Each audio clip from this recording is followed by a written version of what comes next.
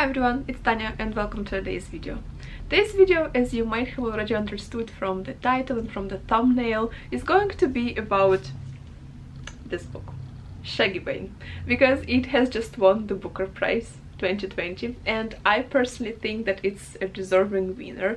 I haven't filmed my reaction video because first of all, I haven't managed to read the whole shortlist, and second of all, I was immediately spoiled. Like, as soon as I have opened Google today on my phone, like the first title was Shuggie Bain has won the Booker Prize, and I'm like, oh well, thank you for spoiling me.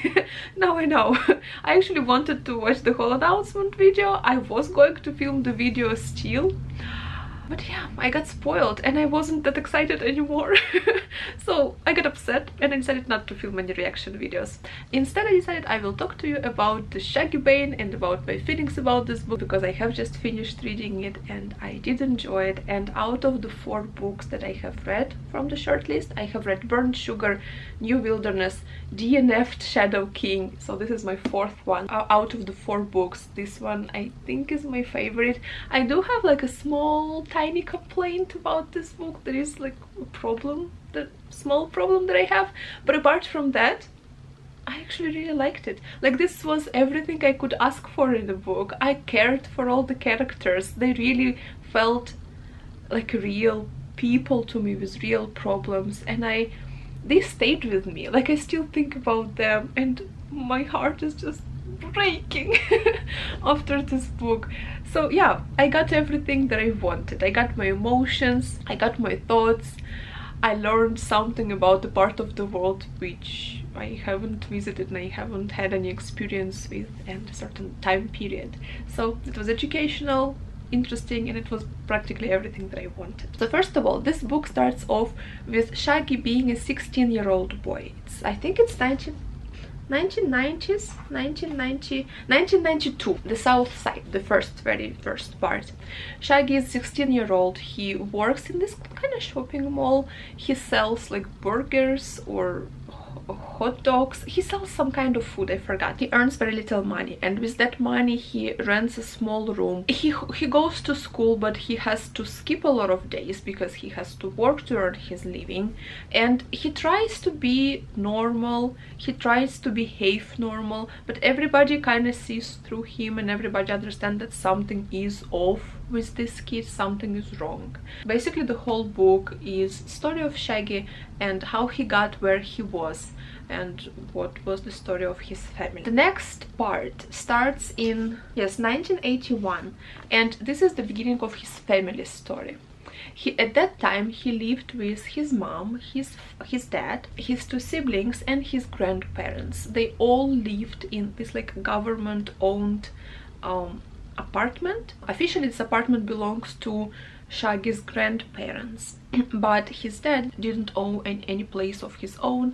Together with his mom, they decided to live with her parents. They didn't have anywhere to go, because initially Agnes was married to another man, a Catholic man, who was in love with her. He adored her, he loved her to pieces, he did everything for her. She got bored with him. He was just too normal, too quiet, too nothing for her. She, throughout the whole book, it mentions a lot of times how beautiful she is.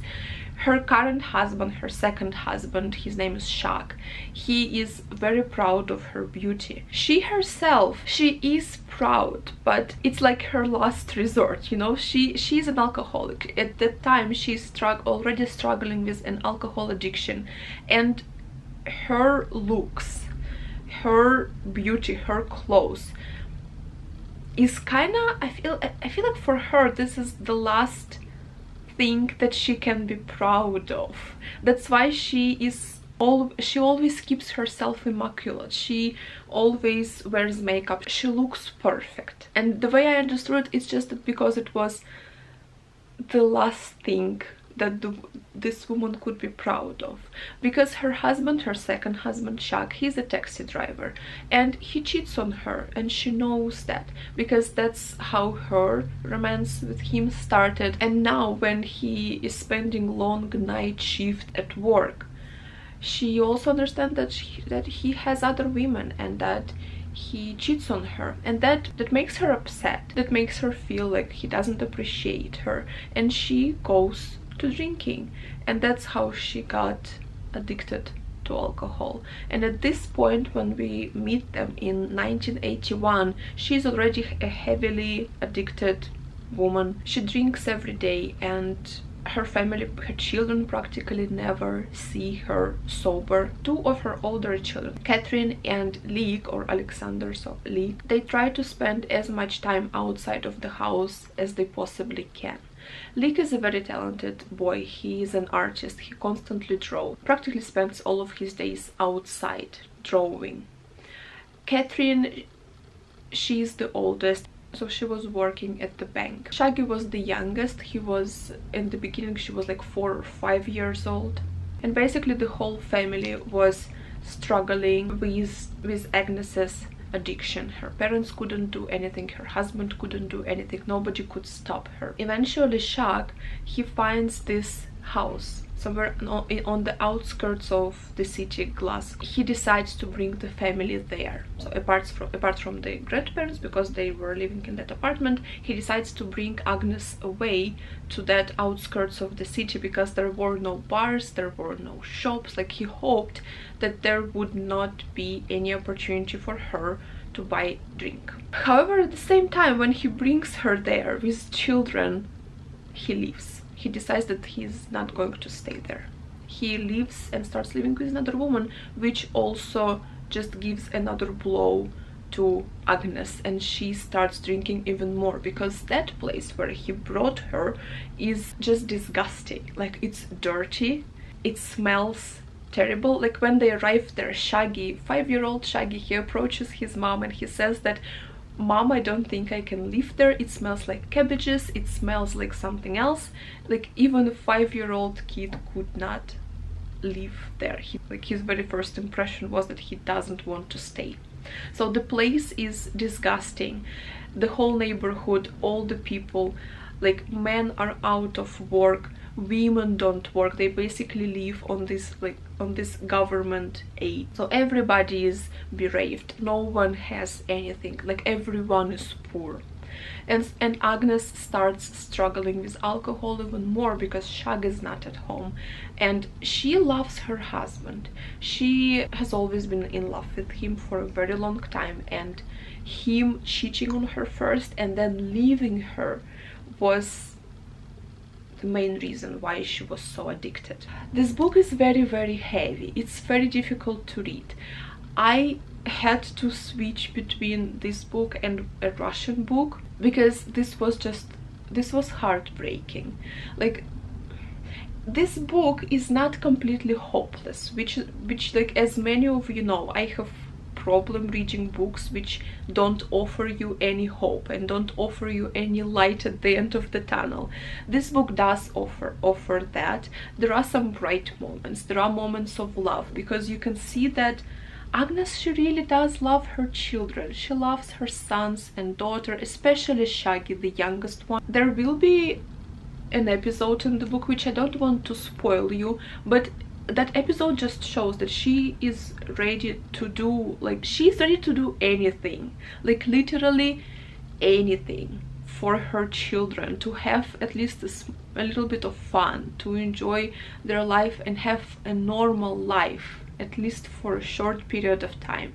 So you can see that Agnes, she is not a bad person, she is not completely lost to the world, she still has love and feelings. It's just that she also has this disease, that's this sickness that she cannot conquer, that she cannot overcome. And so as this book shows lives of these poor people in Glasgow in the 80s, it doesn't only show the alcoholism problem, it also shows how poor the population was. It also deals with rape and drug addiction and people losing their jobs, and the whole population of the city having no money and having no means to live and having no decent environment for children.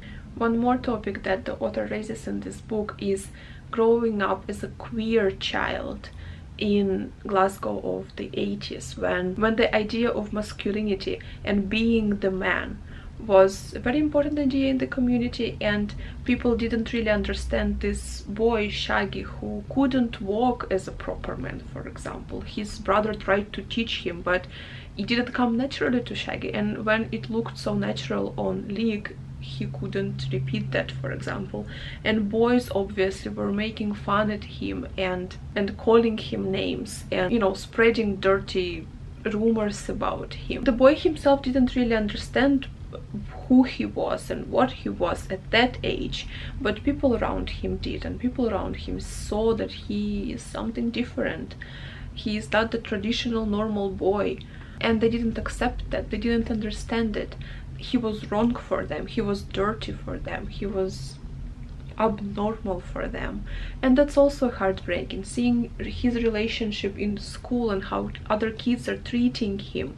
That is also very heartbreaking. At the same time, remembering what he has to deal with at home. The whole book is just very heavy. The whole book is just very difficult. So yeah, prepare yourself for something heavy and difficult, but at the same time so worth it. I feel like this book really is worth reading, and I do hope that people, now that it has won the Booker Prize, people will pick it up and give it some attention and give it some love. From what I have seen and watched the interviews with the author Douglas Stuart, it's a very personal novel, and I think it shows, because the author himself, he lived in Glasgow at that time, and he lost his mother to alcohol. This relationship between mother and her youngest son, this love that they both have for each other, boy trying his best to keep his mom off drink and just be there for her and support her,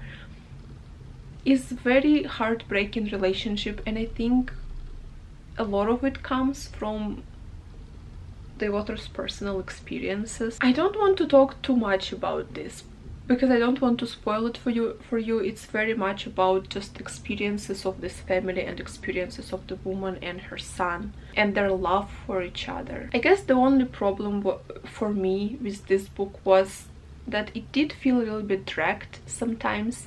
Sometimes I found my mind like wandering, and I just wanted to know what happens next. I wasn't that much invested in like different descriptions, but again, some other parts of this book, for example, I just read on one breath and I couldn't stop. I really enjoyed certain parts, so I feel like pacing sometimes was off, but obviously it's a matter of just personal preferences and personal tastes. Something that feels dragged for me would not probably feel dragged for someone else. But yeah, for me sometimes I feel like some parts of this book could be taken out and not much would change. But it's just a small complaint, because overall, in general, I really liked this book. I was so much invested in Agnes, and I was so much invested in Shuggie. And coming from Russia, where alcoholism is also a big problem even now, especially in small towns and in small villages where people don't have any jobs, I guess this book was really an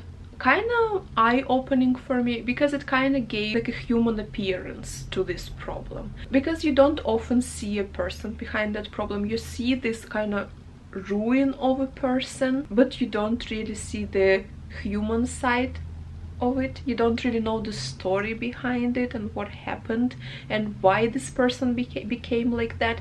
And this book offers a deep look into what might happen to certain people. So yeah, those were my feelings about Shuggie Bain. I enjoyed this novel, but it's a very heavy one, and it has a lot of trigger warnings, especially for rape, for alcoholism, for violence.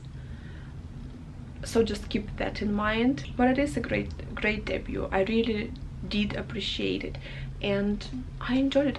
Out of the books that I have read on the shortlist, this I think was my favorite. I also enjoyed Burnt Sugar, but I think I preferred Shuggie Bain to Burnt Sugar, because characters, in my opinion, here were much deeper. The Shuggie Bain, my feelings, I really liked it. I'm glad that it won the Booker Prize. I think it's a deserving winner. So I hope you enjoyed this video. If you have read this book, let me know in the comments what you thought of it. Which book out of the short list did you root for, and if you agree with the decision of the judges. And for now, thank you so much for watching. I hope you're having a very good day, and I will see you soon in my next videos. Thank you very much. Bye.